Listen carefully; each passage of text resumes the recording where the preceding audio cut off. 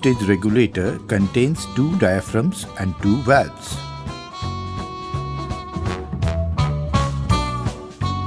High-pressure gas enters the regulator through the inlet into the first-stage high-pressure chamber or the first-stage valve chamber.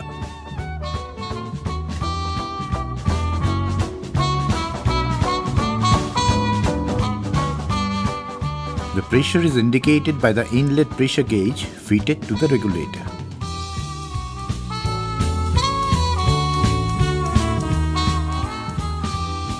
The gas fills the first stage high pressure chamber or first stage valve chamber completely.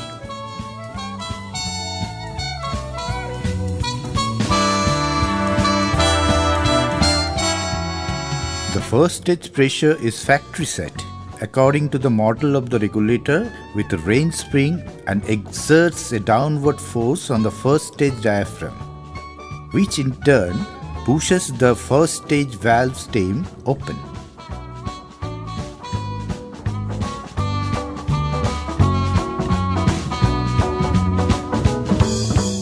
This releases gas into the first stage low pressure chamber or intermediate pressure chamber, exerting an opposing force on the first stage diaphragm.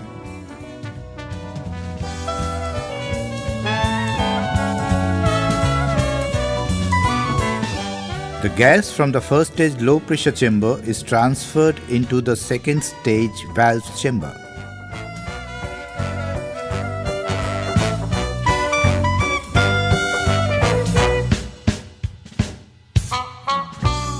When the adjusting knob in the second stage is turned clockwise, it compresses the range spring in second stage and exerts a downward force on the second stage diaphragm, which in turn pushes the second stage valve stem open.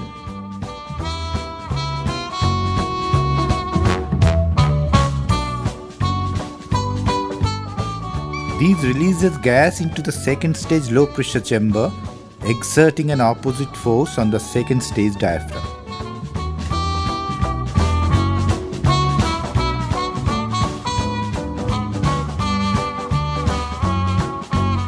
An equilibrium is reached when the second stage range spring force acting downwards on the second stage diaphragm is equal to the combined upward forces of the gas in the second stage low pressure chamber. The upward force exerted by the second stage valve spring and the upward force of the gas in the second stage valve chamber acting on the second stage valve, and the pressure is shown by the outlet pressure gauge fitted to the regulator.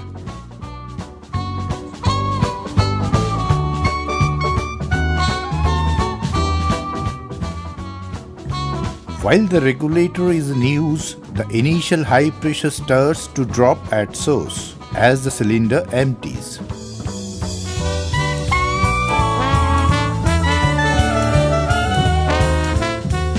The reduced pressure in the first stage valve chamber means lesser upward force of the high pressure gas in first stage valve chamber acting on the first stage valve.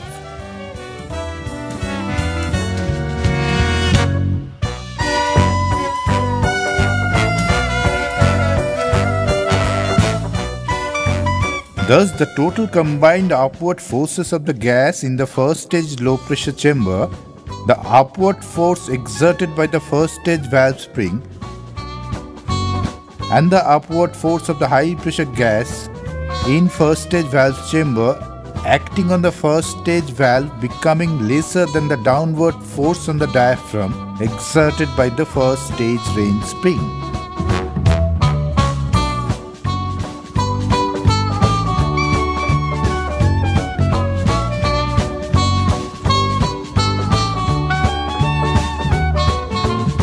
Now that there is less upward force on the first stage diaphragm than the downward force exerted by the first stage range spring, so the first stage diaphragm travels further down, making the first stage valve to open further,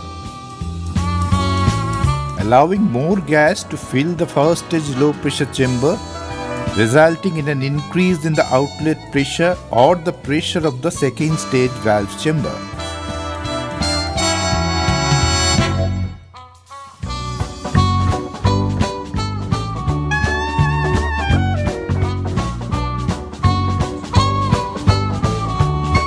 Now, as the gas pressure of the second stage valve chamber increases, the equilibrium is broken at the second stage.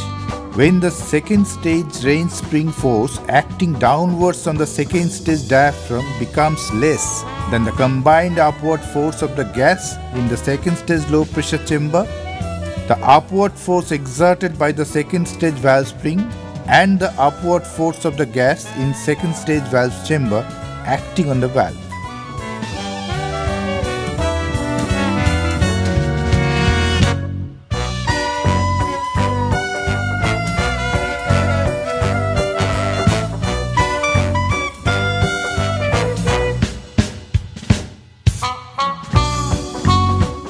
This extra upward force acting on the second stage diaphragm moves the second stage diaphragm farther up by compressing the second stage range spring upwards, making the second stage valve to close further, allowing less gas to fill the second stage low pressure chamber, and hence the outlet pressure remains constant throughout the cylinder pressure, on contrary to a single stage regulator.